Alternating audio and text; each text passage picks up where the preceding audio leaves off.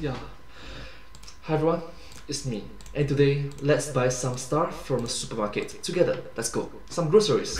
Okay, MatPat, focus up. It's go time. You have exactly one thing on your shopping list. So you're gonna enter that grocery Super Saver with sell for less. store over there. You're gonna purchase one item and one item only, and you're gonna exit the grocery store with that one item. You're not falling for their psychological tricks this time, MatPat. Not again. Okay, here we go. Buying one thing. Woo! Leroy Jenkins! 1 hour later. 1 hour later.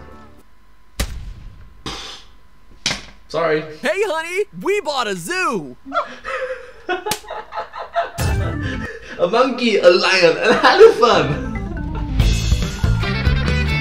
How? Why? Where? Where do you find it? Which? Ow! How? Hello, Internet. Welcome to Food Theory. Hello, Internet! Welcome to Food Theory! Hello! The squeaky fourth shopping cart wheel of the Theorist family of YouTube channels. Today we're talking about grocery stores.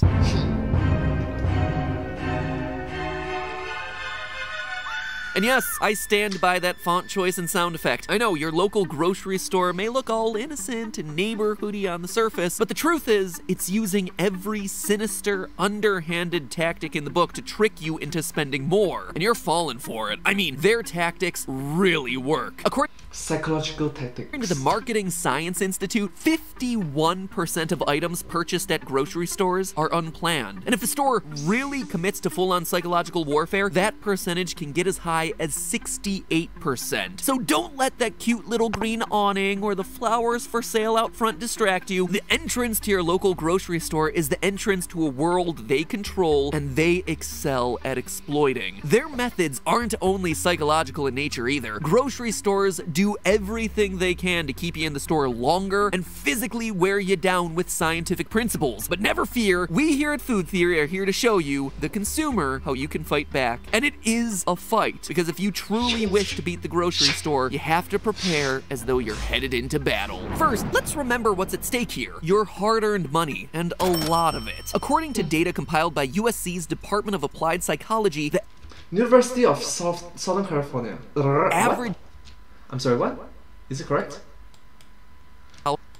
Department of University of Southern California. Applied Psychology, the average US household spends $144 on groceries every week, and as much as $96 of that in one shopping trip alone. Sure, one impulse purchase here or there might seem like nothing, but it really starts to add up over time, and the grocery stores are in it for the long game. So it's important to not get bamboozled every time you step foot in a store, unless you're into that kind of thing. I'm just here to save you money, not to judge. But if you are the thrifty type, your overall #1 grocery shopping strategy Your overall #1 strategy. Grocery store strategy. to get in and get out as quickly as possible. According to 2013 research out of Bangor University, we as shoppers are at our most productive around the 23-minute mark into our shopping trip. But around the 40-minute mark, we stop thinking rationally about our spending and instead start making emotional purchases. We start buying what we want rather than what we need. This is known as decision fatigue,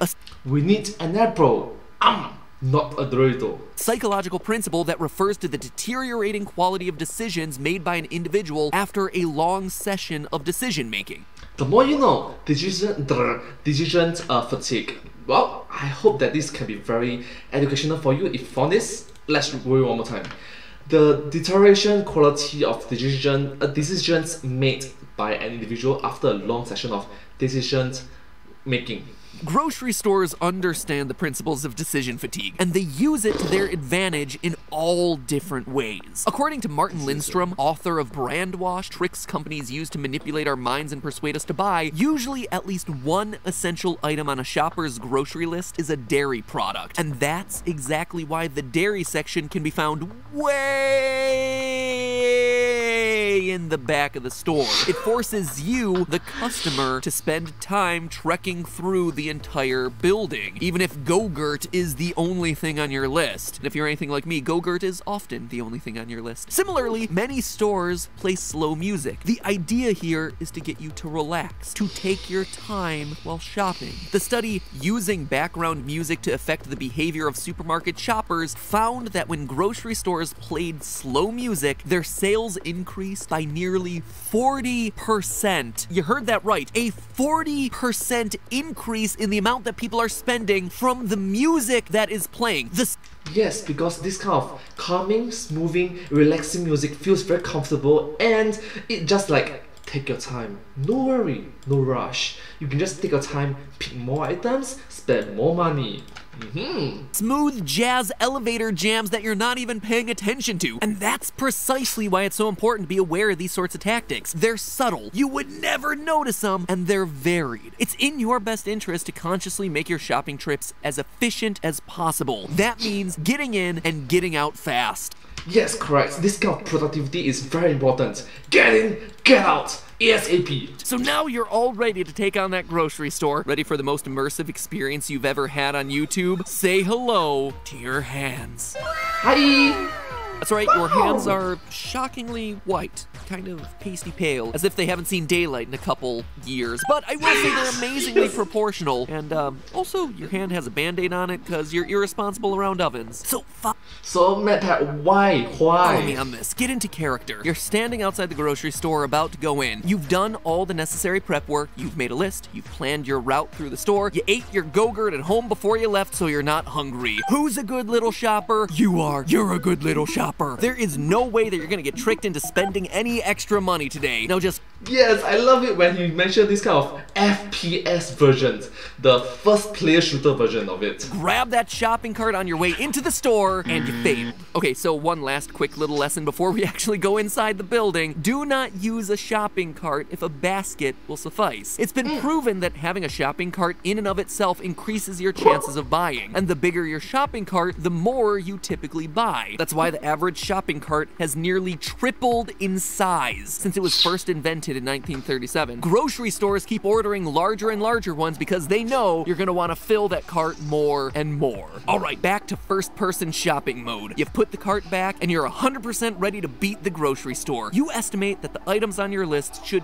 wine, pasta, meatballs, pasta sauce, avocado, Go-Gurt come to about 30 bucks in total. So here we go. The race against decision fatigue begins now. Right as you enter, boom, seasonal treats on display tables. Now, you don't stop to purchase any of them, but they do remind you of some summertime holidays and events coming up soon, like barbecues, Independence Day, Labor Day weekend. Your mind starts to wander, if only for a moment. Wait a minute, what are my plans for Labor Day weekend? Am I allowed to wear white before or after Labor Day? Is that even still a thing anymore? Should I be picking up some barbecue supplies while I'm here at the store? Do I really need to see my neighbors to celebrate this? You just start spiraling out of control and you just entered the grocery store. But you take a deep breath and you snap out of it. The display table trick won't work on you. No, sir, it's still early in the shopping trip and decision fatigue hasn't set in, but you did have to use a lot of decision-making energy to get out of that downward spiral. Sorry, grocery store, not today. Or at least not yet. You can't trick this savvy shopper into buying a delicious item that is not on my list. But now a smell hits your nostrils. Dear viewer, if smell-o-vision existed, oh, the smells that would enrapture your nose. These scents elicit cozy, homey feelings, nostalgia even. You start to feel as hungry as you would be when you walk into your grandma's house for Thanksgiving dinner. And while yes, they do offer baked goods and cooked meats in your supermarket, even this seductive aroma could be a lie. Grocery stores have been known to use machines to circulate scents through the air in an effort to draw you even further down the rabbit hole with scent marketing. The smells these machines circulate can be specific to different regions of the store, such as grapefruits in the produce section or chocolate in the candy aisle, all of which make you more susceptible to buying, but you hold strong for now and power through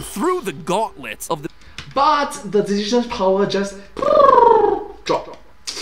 But I didn't know that they can actually have this kind of scent marketing. The more you know, I guess. The bakery section, and to your first stop, the produce section. A few psychological tactics you should be aware of are at play here. According to a 2017 Butler University study, if shoppers stock up on beautiful, aspirational, healthy food early in their shopping trip, they feel good about themselves, and that means they're more likely to reward themselves with treats that are less healthy and probably more expensive later on in their shopping trip. That's why the produce sections are often placed near the entrance, and it's also why grocery stores go to great lengths to make their produce look absolutely stunning. For instance, store lighting may be specifically chosen to make produce appear shinier. And the real reason that the produce is sprayed with that sweet, gentle mist every 15 minutes, it's not to make the veggies dewy and fresh, it's just to make the veggies look dewy and fresh. According to Martin Lindstrom, the water only makes the produce spoil faster. That's right, it's all BS done for aesthetics to get you to pick up that shiny bunch of kale. Anyway, you have a couple produce items on your list, so you pick them out. In the process, you have to decide, is this one right? Is it not? Is it too bruised? How many do I get? A lot of decisions are happening in this first section, but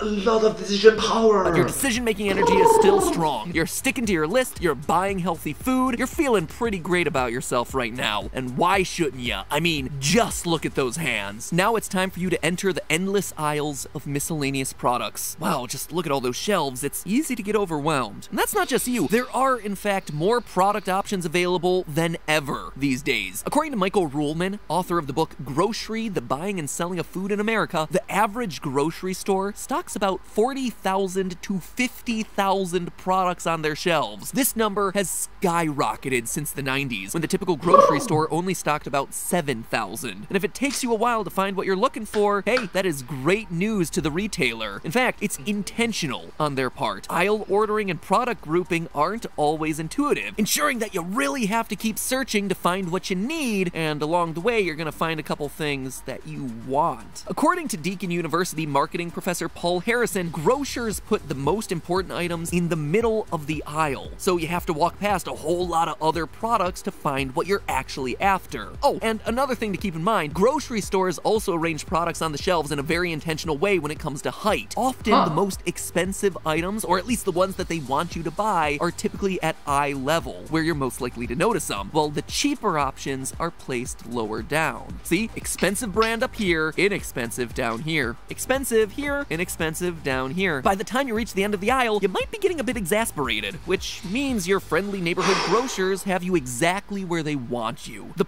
super grocery products at the end of the aisle are often what the store is pushing the hardest. These end caps, as they're called in the grocery biz, are considered prime real estate. Oftentimes, the bigger and more well-known brands will pay a slotting fee to be featured in the end cap, and it can cost companies as much as $1 million to land them on the supermarket monopoly board. But it can be worth it for them. According to the National Retail Hardware Association, a product being sold in the end cap will sell 8 times faster than the same product simultaneously being shelved elsewhere in the aisle. Oh, and would you look at that? Some patriotic ping pong balls. Ah, what the heck, it's only a few bucks. You assure yourself that this is not the result of decision fatigue. You want these ping pong balls because holidays are fun, and gosh darn it, you're fun. Or at least you pretend to be. At the very, very least, you convince yourself that you pretend to be fun. Into the basket it goes. You can always put it back later if you change your mind, right? Lugging your increasingly heavy basket, you finally arrive at the dairy section. Time to stock up on those Go-Gurts. Now, normally you limit yourself to 1 box of Go-Gurts per week. After all, they're a fun treat for special occasions, but then again, you did buy that beautiful produce earlier, so you kinda deserve it just this once. And you walked a lot through this store. Your pedometer reading's probably going insane today, so you nab 2 boxes of Go-Gurt and begin your trek to the checkout line. By the time you get there, you're eager to leave, but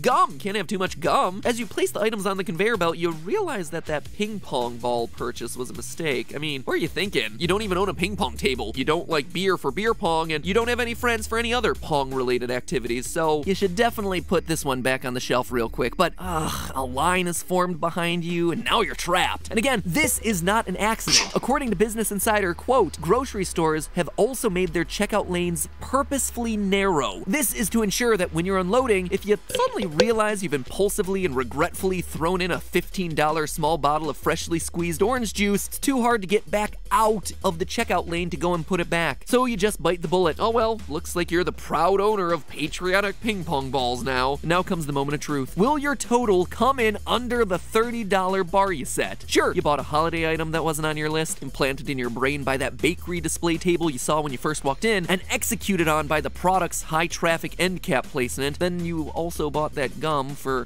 Why did you buy that gum again? And sure, many of the products you bought wound up costing more than expected. You fell for the trap of buying the expensive product up near your eye line as opposed to the cheaper products shelved down below your feet. And yeah, that extra box of Go-Gurt cost you too. Although, that one hurts a little bit less than the other mistakes. Man, oh man, are you gonna enjoy the heck out of that Go-Gurt. And that's when the total flashes across the screen, $62.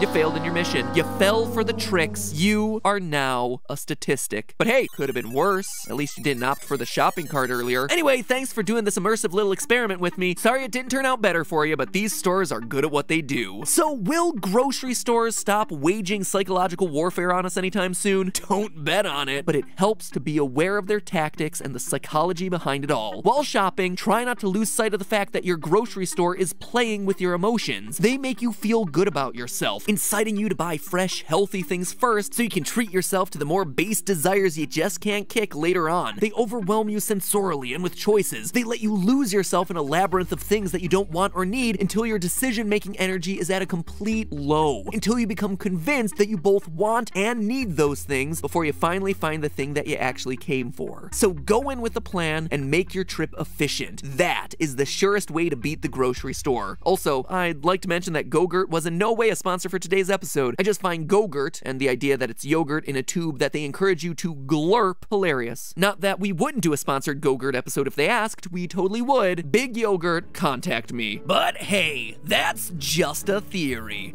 A food theory. Bon appetit. Thank you so Now that much. I've worn you down with an entire episode, make the impulsive decision to subscribe to Food Theory. Go ahead, Subscribe. click that button. You've earned it. And get this, Food Theory has 5 episodes out right now. So, I don't know, maybe go chow down on another one right this very moment. Like this one, that shows you how to get the most fast food fry for your $1. That's right, here at Worth Food it. Theory, we're always looking out for you, the consumer. Watching this channel will save you money. That sounds like a pretty good reason to subscribe to this channel, right? So Thank you. subscribe, people. Okay, that's probably enough of me shilling. My voice is starting to go, so I'm off to work on more Food Theory videos. You know that there's a theory or two coming out about Diet Coke down the pipeline, so get ready, friends.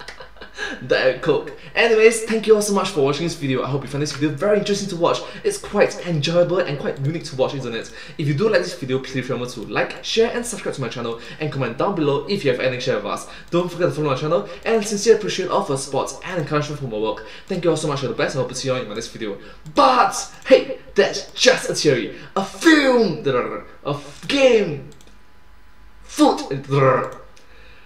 But hey, that's just a theory, a food theory. Bon appetit. Thank you.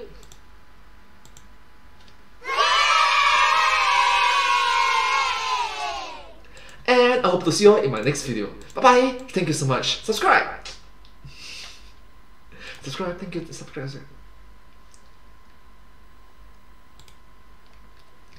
Alright. Okay. The more you know, learn something new. Like genuinely learn something new. Learn a lot new from how do you strategize, how do you plan properly lah. The more you know, I guess.